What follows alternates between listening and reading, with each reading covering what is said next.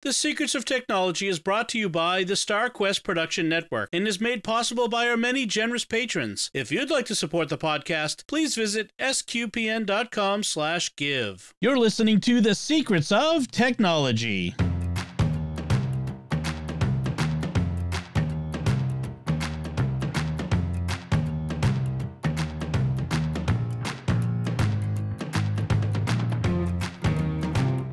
Hi, I'm Dom Bettinelli, and you're listening to The Secrets of Technology, where we discuss the technology news that's important to you from a uniquely Catholic point of view. Joining me today on the panel are Thomas Sanjurjo. Hey, Thomas. Hey, Dom. And Jack Baruzzini. Hey, Jack. Hey, Dom. Folks, I want to tell you about another show on the StarQuest Network you are sure to enjoy called Let's Science. And you can find that wherever fine podcasts are found or at sqpn.com/science. So over the past month or so, first, Merry Christmas, everyone. It's still Christmas here. We're celebrating Christmas and right. all the way at least to Epiphany. You can go further. Some of us go even further than that, but at least to Epiphany. So over the past month, we've done our Christmas gift guides, and those seem to be well received. And we got some feedback that I'd like to share. First feedback comes from Matthew on our Discord server, who wrote, "I was listening to the Hobbies episode." That's the one I did with Joanne and Father Corey. And two thoughts. For genealogy, I have used Family Search for it some. Definitely not as good as the paid sites, but it has started to get some military records and other records linked to it in the last couple of years. So it can be a starting point for someone who wants to dabble but doesn't want to lay out any money yet. Secondly, the radios, and he's referring to the GSM radios that I recommended. Those can be handy, and you can spend as much as you like. In the past, we have used FM band, but recently, in the last year, some good friends of mine have got radios like Dom was talking about, but they have the added feature of bouncing the signal off cell towers when you're out of range. I think they told me they were licensed for the northern half of our state and have talked to each other a couple hundred miles away. Definitely useful for parts runs and harvest when a round might be 80 or 100 miles one way. I should mention that Matthew is a farmer, so that's where that comes in. Right. And when you have a vast acreage of farms, having radios like that is useful. So, so his tech conversations are so neat on the Discord too. Like just listening to some of the tech that he uses. Yeah, well, in fact, everybody's going to get to hear it because we're going to have Matthew on the show in a couple weeks to talk about the tech he uses in agriculture and in farming. And it's like you said, it's fascinating. I'm like, we got to get this guy on because it's really cool to hear about. So it's really nice. But on the things he recommended, so Family Search is a free nonprofit site. So you can do, family trees and that sort of stuff there without paying anything. The other sites do have costs associated with them. So, there's some free levels and some things. So, but it might be a nice way to get started on Family Search. So that looks good. And, and then the radios. I tell you, they're really handy. When you're out hiking or whatever, it's nice to have the radio, especially when you hand it to a kid who doesn't have a cell phone or you're out of cell phone range. So those are nice. And now our second feedback comes from John Henry, also on Discord, who commented on our EDC episode. EDC is the acronym for Everyday Carry. And he had a few comments and links. He says, first, regarding Weird Al's Yankovic feelings about media piracy, those have been public knowledge, he said, since he released Don't Download This Song. So, and he has some links, and I'll try to get these links into the show notes, but he's a link to where you can download that song. I got to see him perform that one live with my son as well. So that was a blast. Nice. It was a good show. That's awesome. He says LibriVox is amazing. The app by Book Design had a paid $2.99 ad-free version. At least it does for Android. Not sure about iPhone. LibriVox gives you access to free public domain audiobooks, I think is what it was. He says, hard agree with Dom about the Leatherman Skeletool CX. That's the multi-tool that I recommended. Beautiful design, high quality, very useful, light, has a pocket belt clip, and feels good to use. And yes, even the pliers are comfortable to grip. Also agree on the paracord rosaries by Rugged Rosaries. They look good, feel good, won't fall apart. Carry it around in your pocket for years, pray with it every day, and don't worry about having to always be reassembling it with little pliers. Oh, I've had to do that. Some of them use plastic beads, some use metal, all are durable. There are also a couple of crucifixes that aren't welded together, and I've had the corpus come off a couple times. Other than that, they can take a real beating. For nutrition on the go, I carry Owyn Nutrition Shakes, OWYN, vegan and free of major allergens with proteins and vitamins. For tea and coffee and cold drinks on the go that will hold their temperature for a long time. Clean Canteen makes really durable insulated cups with lids that can be twisted to prevent spills and stainless steel handles. I have a Clean Canteen, by the way, for water that I use when I'm out hiking. It's really great. It takes a beating. It's really great. So, and finally, if you're a caffeine addict and want an emergency stash of mints with 40 milligrams of caffeine in them, Viter Energy makes makes little tins you can carry around. The chocolate mint is my favorite flavor. Keep out of reach of children. That is a good point at the last one. Yeah. So, great. Thank you both for your feedback. We love to get the feedback on the shows. I'm glad that I heard from a few people who were like, oh, I got some great ideas. And other people like, I guess I'll be shopping after Christmas and that sort of thing. So Very nice. Excellent. So, I think that does it for our feedback. Let's get to our first segment. So undoubtedly, many people, especially those who are listening to a tech podcast, have heard about this new thing, ChatGPT. And just to give you a little bit of what it is, ChatGPT is a variant of the GPT generative pre-training transformer language model developed by a foundation called OpenAI that's designed to generate human-like text in real-time chat environments. And that sentence was created by ChatGPT when I asked it to describe itself in a sentence. So, people have been using it for all kinds of fun things lately. Write me episode of Star Trek in the Shakespearean style and all kinds of weird things like that. And this is sort of the text version of the AI art we were talking about months ago. And some people have expressed concern about these sorts of things, as well as some of the potential benefits of it. And I just thought I'd, chat with you guys. What do you think of ChatGPT so far? Have you played with it at all? Are you concerned? What do you think? I think it's really cool. I think it has a lot of uses. I mean, I definitely can see how it can be abused, but that kind of goes with any new technology. And it's been interesting to see not only with text-based AI, but also especially with the image AI.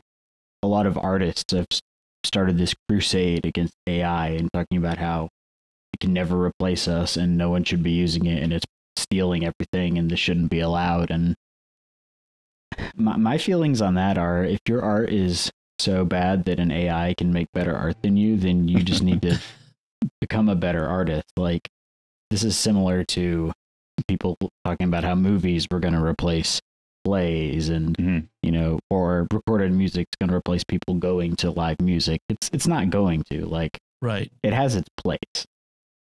Right. Like, people thought photography would replace paintings, that sort of thing. Right. Yeah.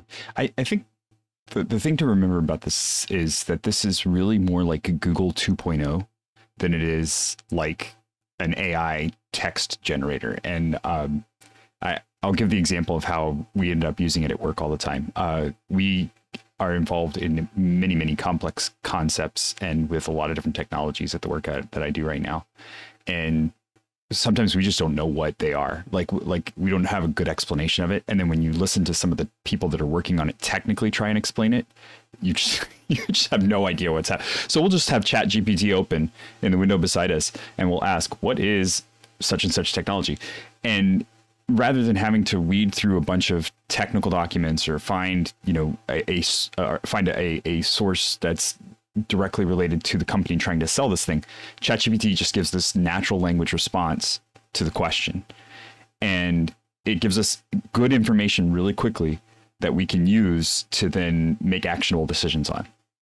And that's if you use it that way, it's a really good use of ChatGPT.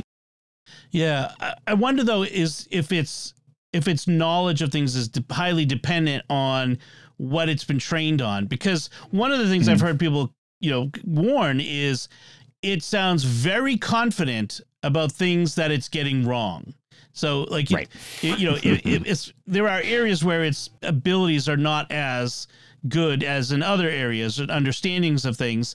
Usually technology stuff, it knows really well, but more of the humanities type stuff, it's less capable with. And so that you can sometimes get a very confident description of a thing that is maybe not complete gibberish, but wrong in fundamental ways. That's concerning. Yeah, it's been banned from Stack Overflow. Stack Overflow has already told people that if you use ChatGPT to respond to questions, you will be kicked off the site completely, which is a big deal for them. They don't tend to use the ban hammer at all. So that's a huge issue.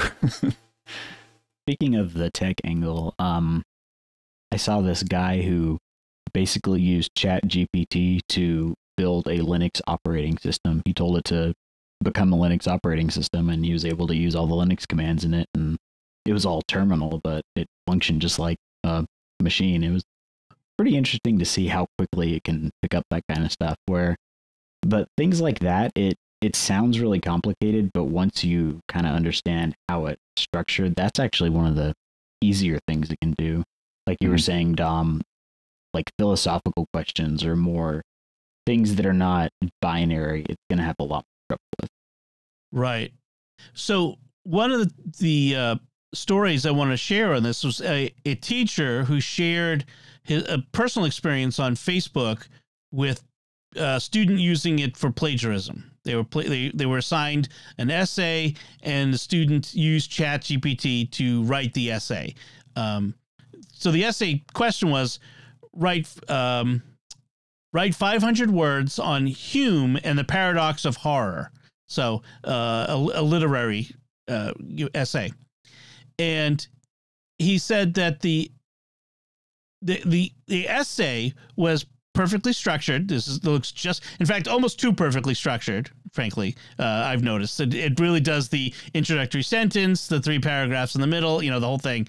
But he said it had a good sense of grammar and an understanding of how essays should be structured.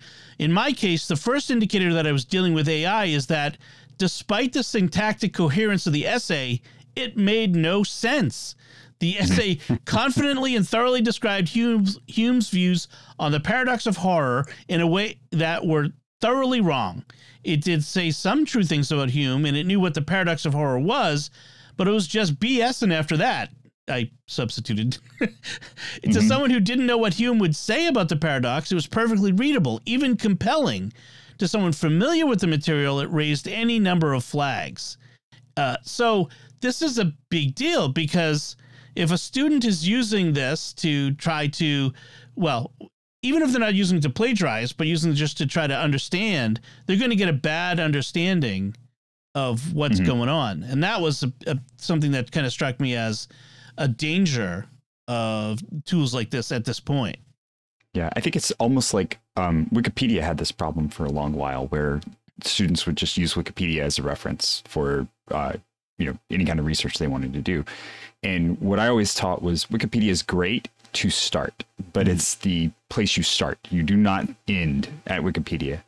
And I think if you can think of ChatGPT that way, it gives you that very, very precursor kind of overview, and then you need to question it. And it brings me to one of the other issues that the teacher raises, and that I've seen in a couple of places, is that ChatGPT is not citing its sources. And that would be very, very useful. Right. For links to be provided with the answers that give a deeper dive, or that give a more directed, place to go next after you've read the kind of brief overview that ChatGPT provides. I think a lot of this boils down to people putting too much confidence in a very early technology. Like, this is a beta. It says when you open it up, this is a beta. This is not complete. And so it's kind of on the student for trying to cheat. Like, if you cheat, you're going to get caught eventually. And this has been happening for forever. Like my only issue is that I've seen this conversation lead to, well, AI is just bad and no one should use it, which is not really the approach people should be taking. It's a tool. It can be used well and it can be misused. Yeah, I mean, we've been kind of conditioned to think of AI as the potential enemy for a long time. I mean, movies have been telling us that the AI are going to take over and slaughter us, and doing bad Shakespeare sonnets is the first step, or something along those lines. It is interesting. The guy who wrote this, the teacher wrote, it's a neural network. It is not just, scraping websites. It's putting a whole mess of data together, and which becomes a soup. And so which makes it hard to cite sources, because its source is all of the stuff that it's ever seen. But he also says it's going to get better. And that's one of the things that is kind of interesting and maybe scary, depending how you look at it. But in a month, it's going to be better, especially with all the people using it now, and in 6 months. And that made me think, are we at this inflection point? Are we at the preparing for the great leap forward of AI? With all of these models coming out, whether it's the art models with this, and I'm sure there's some others. There's probably a music one on the way.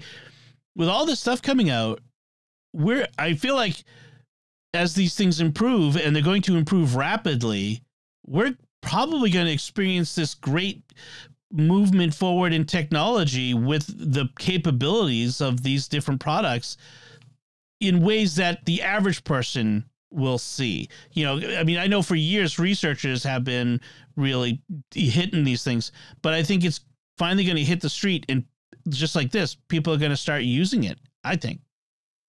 Yeah, and I think the cautionary portion of it is, do not become too reliant on any of these things, right? And it's the same thing with cell phones. Like, cell phones are great; they're incredibly useful. Smartphones are wonderful. They really help us. But as humans, we have to remove ourselves from them occasionally to be our own masters in a way. Right.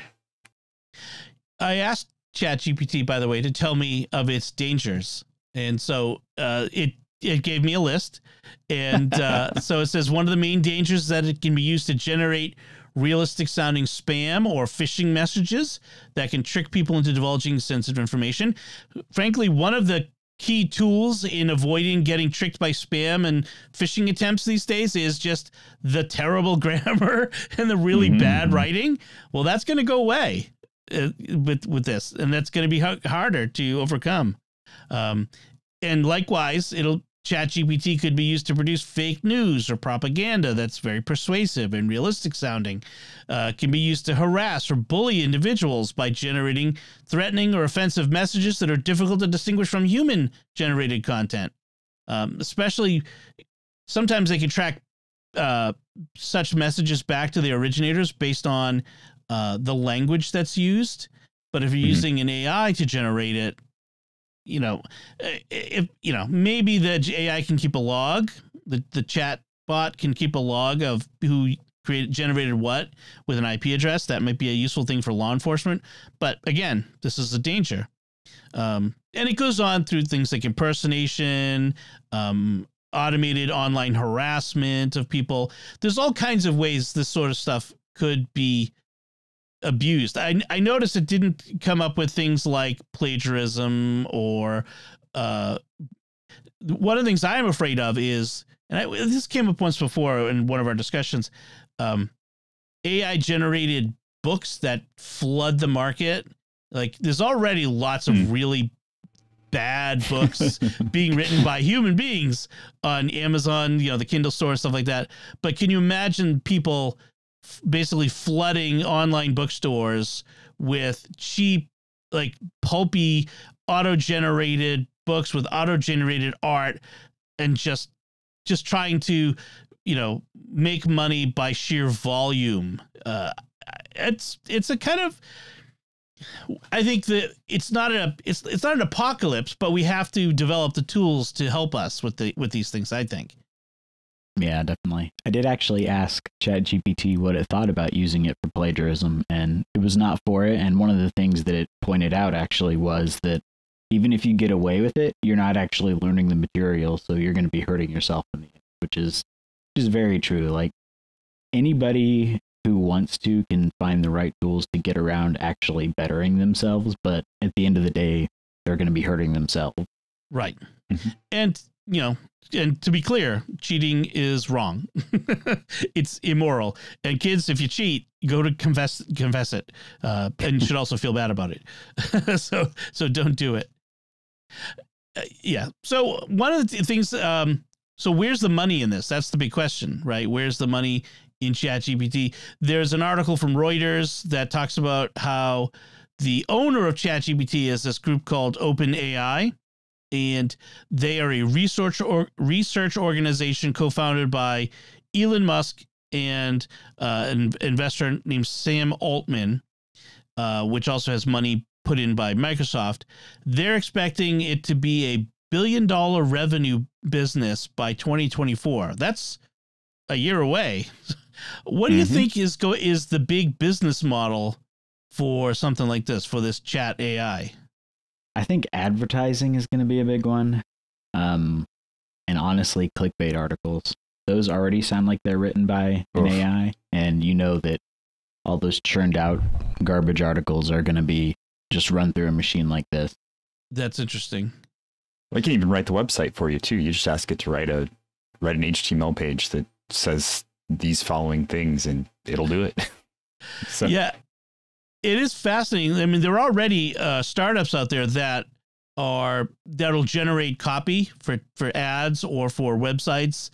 You know, just auto-generated from your company's documents or whatever stuff you feed it. I could see it doing that. Say, hey, you know, we need a website quick. We don't want to have to hire a writer. Just, you know, fill it with instead of fill it with boilerplate that doesn't say anything here, fill it with information about our company over the past 10 years. And by the way, generate a video too, you know, make me a video that has a talking head describing all this stuff about us. I mean, it's kind of funny when you think about it, because oftentimes these websites feel like somebody just dumped a bunch of text and stock video on the website. So, yeah, I think that's a big part of it. They'll be selling it to others like that. I think there's also probably going to be a subscription model too, because I know that for me, I would pay money to subscribe to it just because of how useful it has been in shortcutting the Google searching that I have to do to get a good tech article.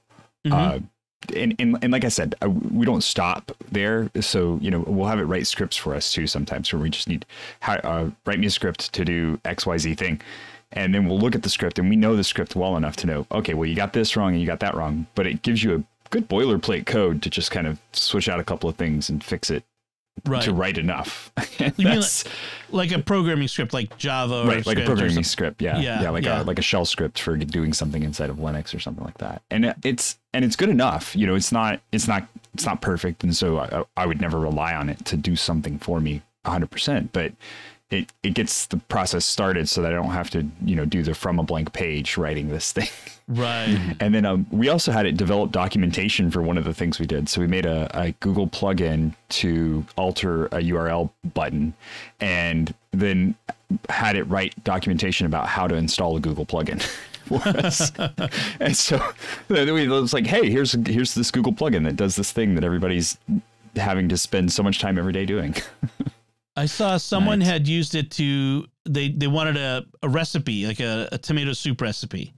And, you know, give me a recipe to make tomato soup with these ingredients that they had on hand. And they made it. They didn't die. They said it was actually pretty good, which because there's some science in that. I mean, there's some logic and science in that sort of thing. So that doesn't surprise me, actually, that sort of thing. Was that Tom Paris's ancestor? Yeah. So I feel like it's this conversation we had about AI art. There are dangers, there are potential problems. We don't want it to replace people and replace people's jobs per se. you know, we don't want AI art to put graphic designers out of business, you know, out of work. But the fact is that at this point, that's not a danger. None of these things are good enough to really replace them. It's really, we should be concerned about when they get better. That's really the concern. And, you know, if it's used as a way to get to allow more people to be more creative, you know, because they don't necessarily have the skills or talent or the money to hire someone with skills and talent, I think that's good. You know, I think of the revolution in photography. You know, there was a time when only those who had the money to afford good cameras could take really nice pictures that could be used for things, or video or anything like that. Now we all have one. I mean, if you can afford a smartphone, you can take great photos. And the distinguisher is not the technology anymore. It's the eye and the experience and the and understanding. And I kind of hope that this is what this is. This is just a technology that enables people who wouldn't otherwise be able to do these things to do them. That's the thing we really need to be making sure happens with these sorts of tech.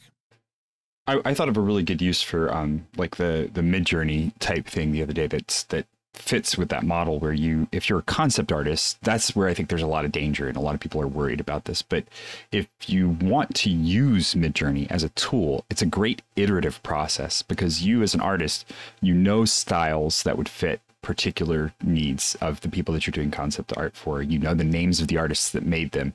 You know how to word things to get the right perspective and the right stuff designed. So learn how to use Midjourney as a tool to shortcut that process of iterating on designs. Give them 10, 20 pictures from Midjourney that you think would fit their stated goals. Say, which one of these do you like the most? And then you have a better process of being able to understand what they're looking for, and you can go and work off of that and make a really good piece of concept art that actually fits what their design is. Something else that has been fun with the AI art is taking descriptions of locations or like spaceships from sci-fi novels or characters in books and putting those in and seeing what it can come up with. Interesting. Yeah. I've had some fun. I've used it to develop some the Midjourney art bot to develop some cover art for some of our podcast episodes of various podcasts. And some of it was kind of wacky. You know, it's not really good at hands yet, like people's hands, just like regular human artists. It's hard. And eyes even have been a little weird at times, although it's getting better. You can see it getting better with that stuff. But yeah, I've, you know, in the past, I've subscribed to, in fact, we still do as a podcast network, stock photo sites for this sort of thing. But what happens is with a lot of stock photo sites, they create the same photos. All the photographers, if you want a photo of a family eating dinner, it will always be a family, mother, father, almost always two kids, boy, girl, a roast chicken and corn and mashed potatoes. And if you don't believe me, go to a stock photo site and look up, you know, family having dinner. And so it's like, I want something different. It's the same thing everyone else has. And you can use these sites to make something new. And so maybe this will push humans making this stuff to be a little better than the AI can be. So more creative, more personalized, right? Like, you know, not just what would a family having dinner look like, but what would a family that I know having dinner look like? And that would be very different in my house than four people sitting around a table. That is not what happens. That is not what happens in my house either. So I'm fascinated by ChatGPT, and I haven't done a lot with it. I don't know what to ask it. I don't have any particular need. I like the idea of using it as a way to get a brief explanation of complex subjects, like sort of boil them down. I may try to do some more of that. If folks listening have things that they've used it for, I would love to hear your examples, and if you found good uses for it, I would love to hear that, because this is gonna only become more popular, not less. And this sort of thing is gonna become more part of our lives. And maybe someday they'll encase these things inside of robot bodies, and we'll have actual droids like Star Wars running around helping us. That would be kind of fun. Be awesome. So, all right. I think that does it for this topic. Before we move on to our other headlines, I want to first take a moment to thank our patrons who make it possible for us to create the secrets of technology, including Pat S., John N., Mary R., Michael P., and Michael H. Their generous donations at sqpn.com/give make it possible for us to continue the secrets of technology and all the shows at StarQuest. And you can join them by visiting sqpn.com/give. So a big bit of news lately, a company that we've talked about a lot here on the show, LastPass. They're a password management company. So they're one of the two big ones that I always recommend, either LastPass or 1Password. Well, LastPass had this problem earlier this year. They revealed that hackers had stolen some customer data. So the way LastPass works is that and 1Password, you have a vault that contains your usernames and passwords that's locked with the password that you have, but it's stored on LastPass's servers in the cloud so that you can access it from your phone, your computer, wherever you are. Well, it turns out that the hackers were able to steal customer vault data from the cloud storage in LastPass. But the important thing to remember is the data was still encrypted, which means unless they had the user's password or were able to brute force it, which if it's a secure password is virtually impossible, the data inside the vault is safe. Nevertheless, this is a really bad thing for this data to get to even just be accessed by a hacker. So what do you all think of this? Is this alarm bells, abandoned ship sort of thing for LastPass, or par for the course? What do you think? Did they handle it well? I think they did the best they could with the situation they had. I really think at the end of the day, though, this highlights the fact that we're going to end up going towards a passwordless world. You're going to need to have your encryption keys and two-factor authentication and multi-factor authentication and everything like that. Like at this point, a text password, even if it's in a password locker, is still going to be susceptible to being found out. Definitely. Right. Like the new, what do they call it? The passkey system that they're developing. I forget if it's called passkey. It's something like that, where it uses, basically you have a phone, essentially, it's like what it is, that has the bio encryption, your face, your fingerprint, and it stores the keys to unlock everything. And so it's not it's never in the cloud. It's on your device. Yeah, I'm honestly surprised it took this long. I really am genuine. Like LastPass, this is more a testament to how good they have been than it is like a failure on their part, because this is a very, very sophisticated attack. Not only did this person have access to their system to be able to get the encrypted information, but they also had to get access to that information from another system. So there's an air gap between these encrypted passwords and the storage locker and the actual passwords that could have gotten into them. And apparently whoever this is managed to get access to both of those things. It's an incredibly sophisticated attack. And you knew it had to happen because it's such a huge company with incredibly valuable data. Right. And they've done everything they can to protect themselves. And it was just a matter of time before this happened. To their credit, they had as much security as they possibly could have. There maybe are a couple of spots where you're looking at it now going, it probably would have been a good idea to make sure that you had that encrypted as well. But it was probably an ease of use thing on their part to, like keep the URLs open text, for example.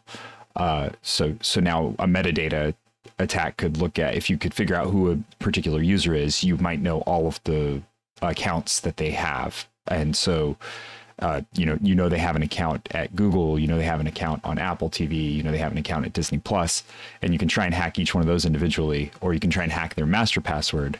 Right. And then where to go to use their password down the line. Right. That's the key is that they can tell what websites you have accounts at, but they don't have the password for those accounts unless they've decrypted it. Well, and it also highlights the absolute importance of you having a good master password for your vault. You have, like, in the past, some people may have been a little complacent, like, oh, no one's ever gonna, get a hold of my vault, so I can just use what you've done is you've secured everything, these great passwords that have been generated for you behind this door, and then lock the door with a, skeleton key. No, you need a really good key. That's that should be the best key. And so you really should have use the best practices to have a really good password. And since you only have to remember that one password, make it a good really one. Not that bad. Yeah, make it a good one. It's really not that bad to remember one. Yes. And there are ways to develop a system of password that you don't even, that is safe but easy to remember. We've talked about that in the past. So it's a big deal in the sense of as a cybersecurity thing, but it's for if I'm a user of LastPass, I don't need to be super worried, right? Is that our bottom line? Yes, it's tough. It's hard to say because essentially what they walked away with was a sandbox to play in, and so they now have this data encrypted, yes, but all they have to do is brute force it on their own machine, and there's no protection to how many times they can brute force it, or so they just have this data to be able to try and hack into. And so if in the past if you are a LastPass user who did use an insecure password, that like password 123 for your LastPass login, because you were like, oh, this is never going to get into anybody's hands, I don't need to worry about it, I would recommend changing every single password that LastPass generated for you. Like generate a new one, make a secure password for yourself, because the likelihood that you're going to get hacked is very high. It just is. And changing your master password now is too late because they already have your data somewhere else. Right. So that doesn't change that. Okay. Yeah, that's a good point. Yeah. I mean, at least change the passwords for important places like your email, your bank, all that other stuff. Your password to your local newspaper's website, maybe not as important, but while you're at it, you may as well change as many of them as you can, because that might be the thing to do. Yeah. Yeah. Mm-hmm. And I would be suspicious of any emails coming from your accounts for the next few months, probably. Right. Yeah. Right. Yes. If you get a message, you've asked to change your password and you hadn't yet gotten around to it. Yeah. Be suspicious of that. All right. So our next story is TikTok has been banned on government devices under a new spending bill passed by Congress, the omnibus spending bill that has been all over the news lately. But it included this provision that any federal devices, phones, usually it means phones issued by the federal government or used for official purposes, I think is what it says, cannot have the TikTok app on the phone. This has been a regulation in some places, like certain departments have had these orders at times. I think the Pentagon had one like this and that sort of thing. But now this is a blanket thing. And this is because there's more and more concern that, that TikTok is owned by a Chinese company called ByteDance, which is controlled for the most part by the Chinese Communist Party. And we've seen more and more indications that they have, despite their assurances, they actually do have access to the phones and the information on the phones. What do you think? I'll start off by saying I've never had TikTok installed on any of my devices, and I never will. What do you think? I think that, first of all, it's ridiculous it's taken this long to have that put into place. And second of all, they should ban any non-authorized apps on any government-issued phones. Like, you shouldn't be able to install anything on your government-issued phone. Right. Yeah. Have a second phone, personal phone for yourself. Right. Right. Yeah. I mean, like, Google collects quite a tremendous amount of data. Are we just saying, well, Google's okay because they're an American company? We can regulate them after the fact? I don't know. It's really bizarre. Yeah.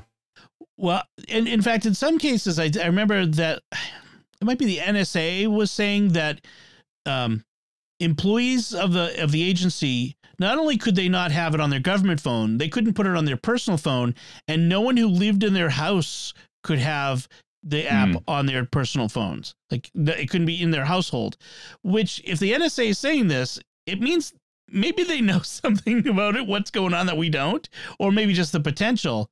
I look at it and then I say to myself, but Instagram has a TikTok like feature, the Instagram Reels, but is Facebook any better? I guess they're not the Chinese Communist government, but they're still sucking down data. Yeah, I don't know. I question whether it's better to have communists with data than it is to have capitalists with data. I don't really see how anybody having this much data about me is a good thing. Yeah. Regardless of their economics. Right. I don't want my government to have this data for one thing. I mean, never mind that government. Yeah.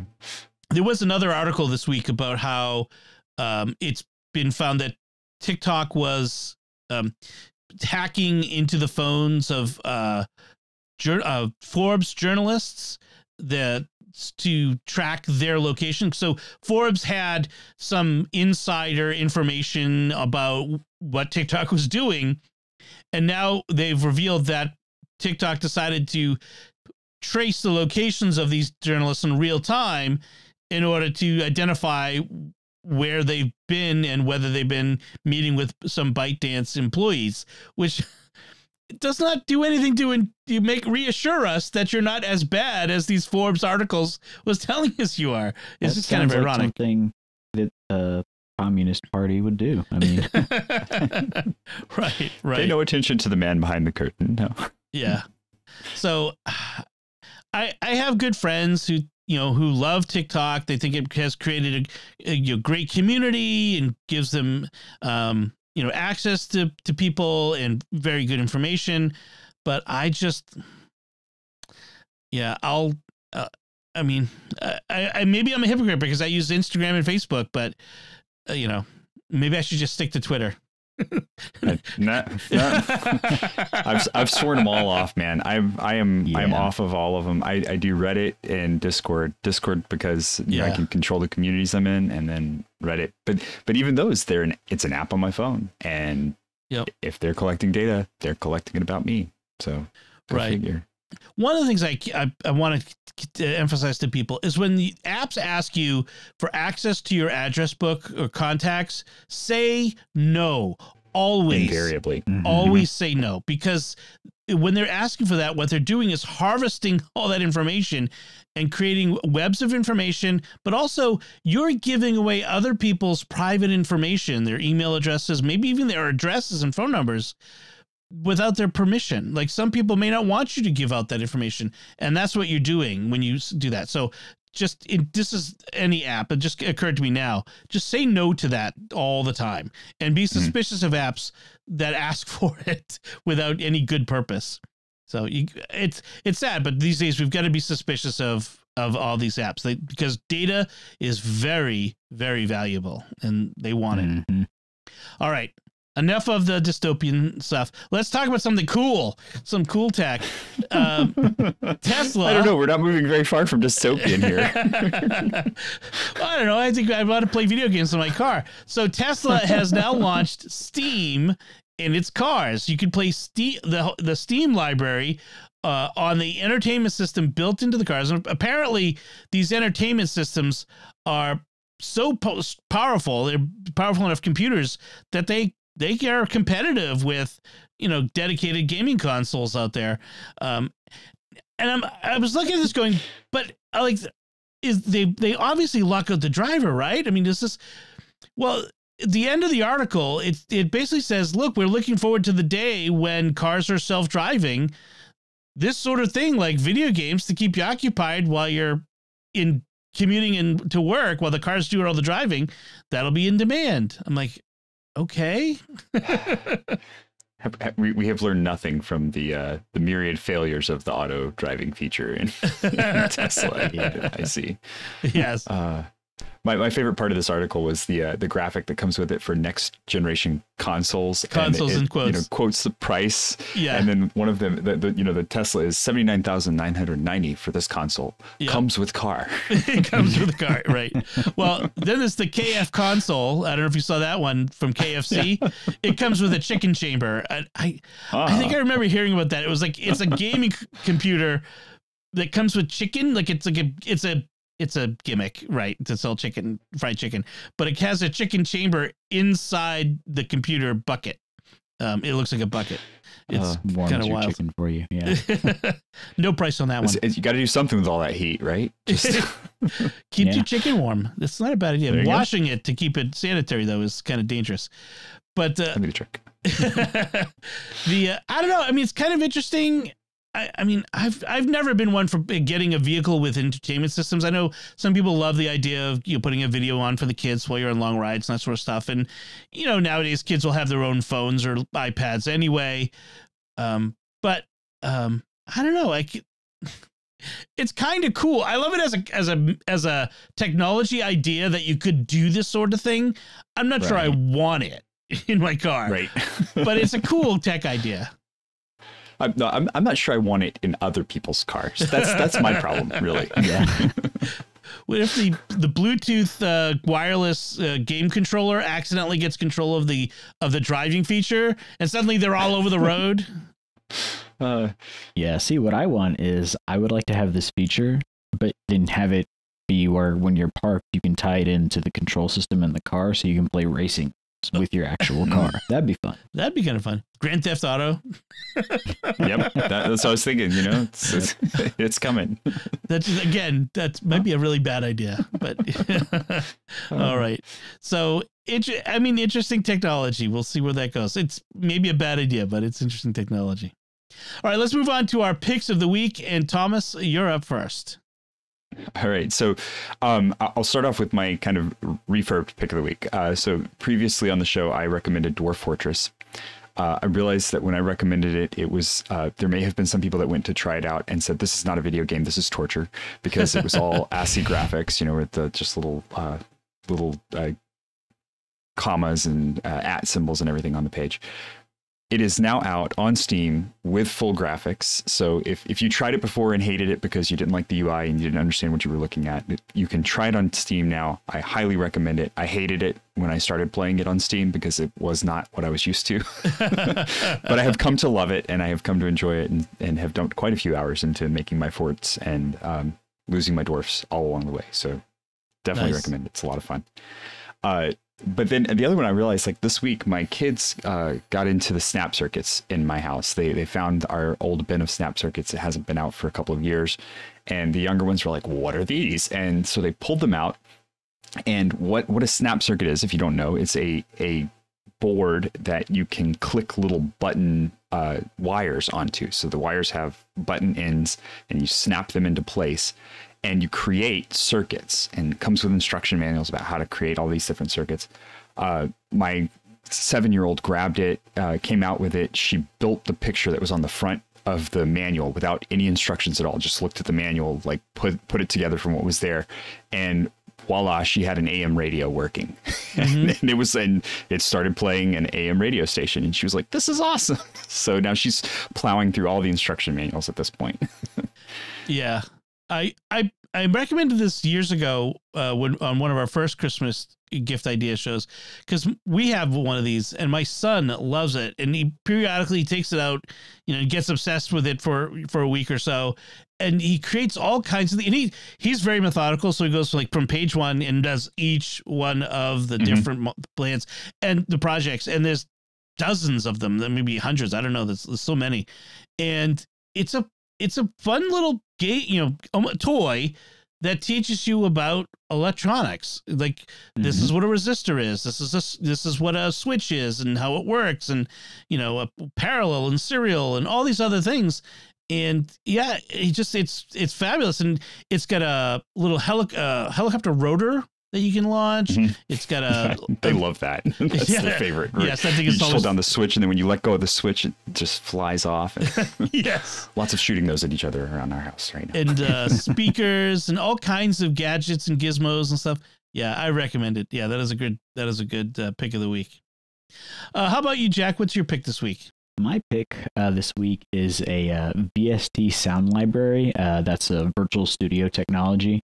You can use it. It's basically what you use for MIDI. The BBC Symphony Orchestra has a free VST library with a bunch of different orchestral sounds. You can put it into any digital audio workstation and use it to write orchestral music. It's really cool. And the nice thing about it is that it's free. So it's free if you want to wait 2 weeks. If you sign up for the account, they'll let you have it in 2 weeks, or you can pay $50 and get it right then. I mean, it's worth waiting for, but it's a lot of fun. It's completely free, and it works with like Logic Pro or Reaper or any of those programs. And it sounds really nice too, because it's sampled from real instruments. Wow. So beautiful music, and teaches you the virtue of patience. Exactly. delayed gratification. Right. That is great. I wish I was a musician and musical to could use this sort of thing, because I love this idea of having access to all of these, amazing instruments or whatever. Yeah. In fact, I see on the website you can even use it in GarageBand, which every Mac has on it. So right, yeah. Have your kids teach themselves how to make music. That's beautiful. That's awesome. Good pick. So my pick is a neat little gadget I picked up a while ago. And if you have a laptop computer and you're used to working at a desktop with a lot of monitor space, especially like if you're someone like me who has 2 monitors, going down to a laptop, like if you're on a trip or whatever, can be really confining and make it hard to even get your work done.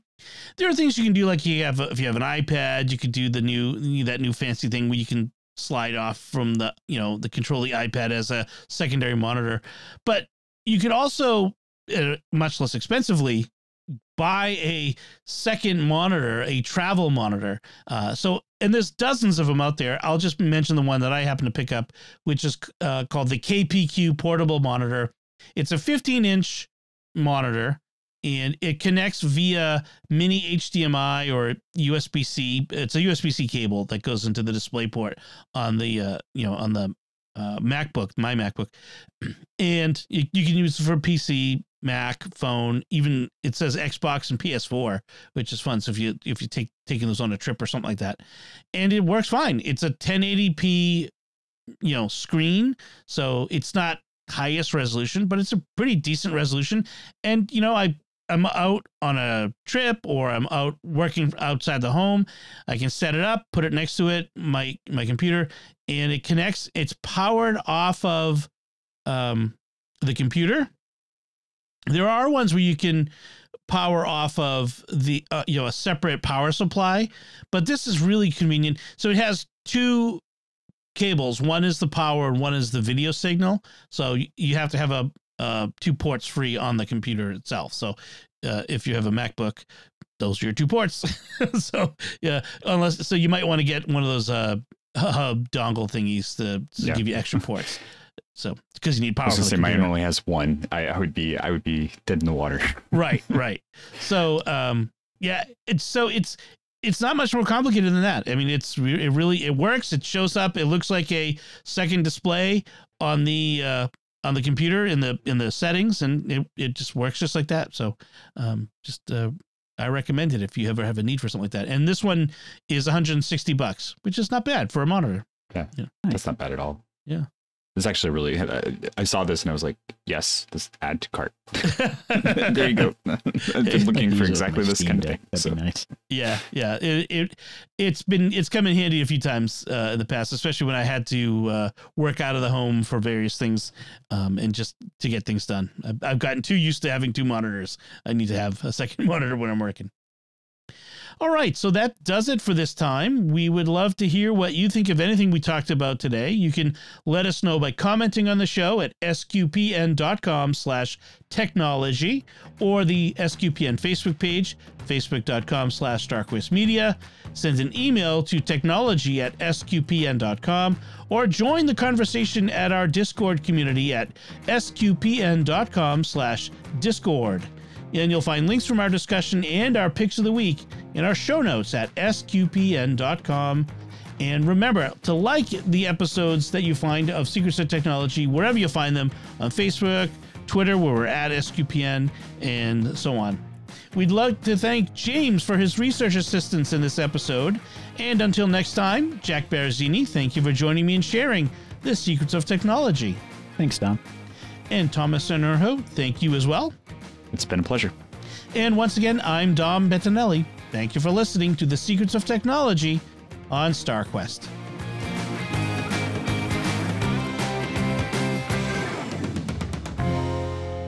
Hi everyone, this is Dom Bettinelli, CEO of StarQuest, with a special message. This past year, the StarQuest Network has continued to expand our mission of exploring the intersection of faith and pop culture through our many entertaining and informative programs. Now we need your generous financial support to keep producing the shows you love and to reach new audiences with more of the life-changing and uplifting programming we've been creating for more than a decade. That's why it's very important that we hear from you this Advent and Christmas, the time when nonprofits receive most of their support for the year. If you are already a supporter of StarQuest, we thank you and ask you to prayerfully consider increasing your support at this time. If you're not yet a supporter, please become one now. Every gift counts. Could you give $15 or even just $10 per month? Whatever level of support you can offer, please show your support for SQPN this Christmas. And remember that your gifts are tax deductible. Just go to sqpn.com/give.